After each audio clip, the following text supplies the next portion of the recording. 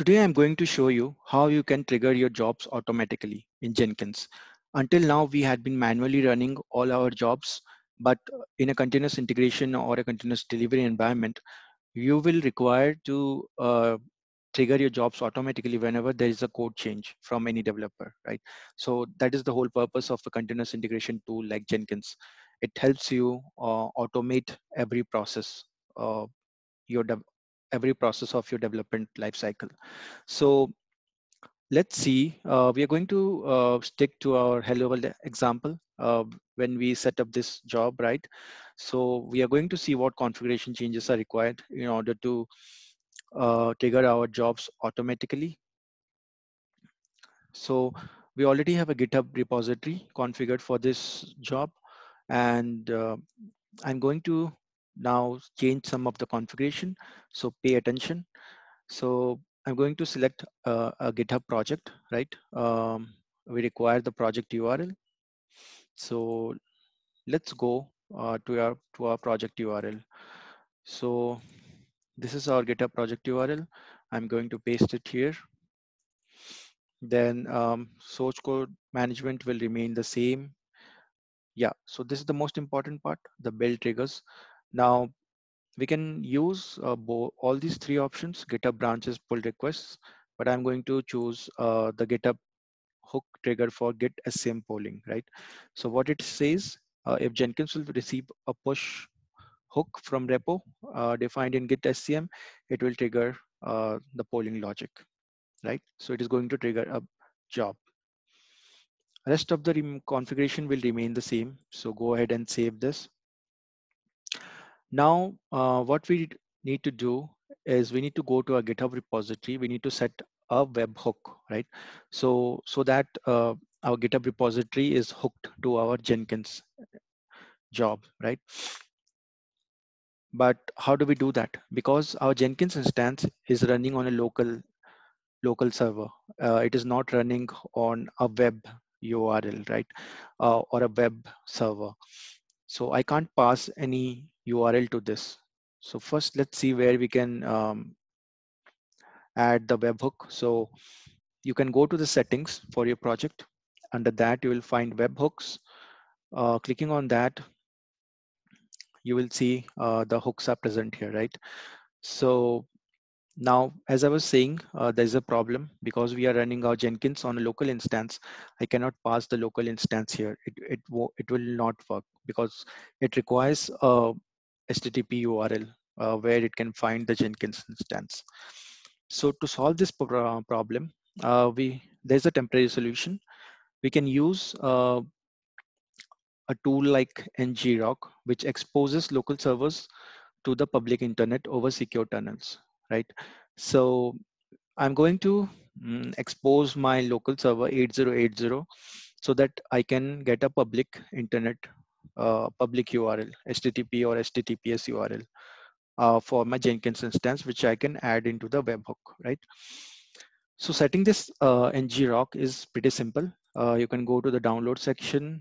You can download the executable for any of your operating systems. So for me, it is Windows.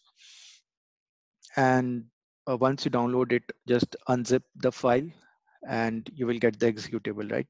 So I already have it in my downloads folder. Uh, so if you can see, here is my ngrok.exe, right? So to verify, you can just type ngrok version and it will show you the version, right? Now, in order to expose my HTTP localhost, so you can type ngrok HTTP 8080, right? Now it is going to forward, going to create a URL and forward my local host to that, right? So these are the two URLs, HTTP and HTTPS. I can go ahead and copy this and you can go back to the webhooks page. You can either add a new webhook, but I already have one. So I'll just try to edit this. Now payload URL should be in the form of this URL. Like the first part is your URL and then the GitHub webhook, right? So this will hook your Jenkins instance to the GitHub repository. Content type should be application XWW form URL encoded. You can choose SSL verification if you want, but I will leave it as it is. Uh, you can also choose an event type as the push event, but I am using send me everything. I'm going to update the webhook. So it's now updated, right?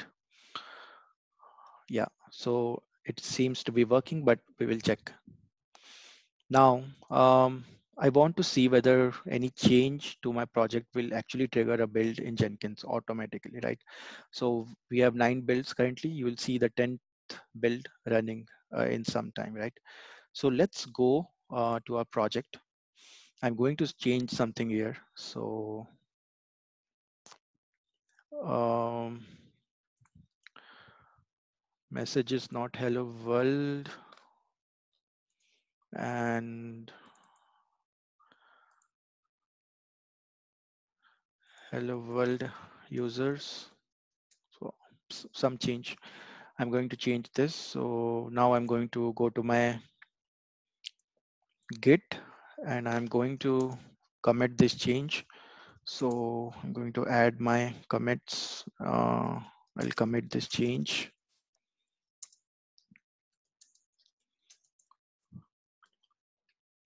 Clean up. And then I'm going to push this commit, right? So git push will push this commit.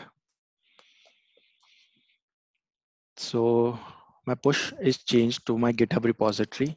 And now let's see if it is going to trigger a build in our Jenkins, right?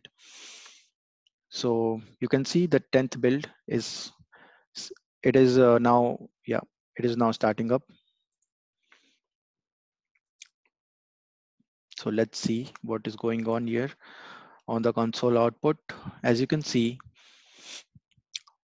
it is now running my job, right? It has triggered a build automatically in my Jenkins without any manual intervention.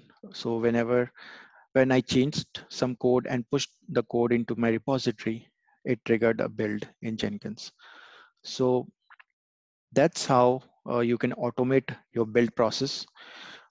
You can enable Jenkins to automatically trigger builds whenever there is a commit or a push to your repository. So I hope you learned something new today, right? If you have any comments, please get back to me and I will surely respond back.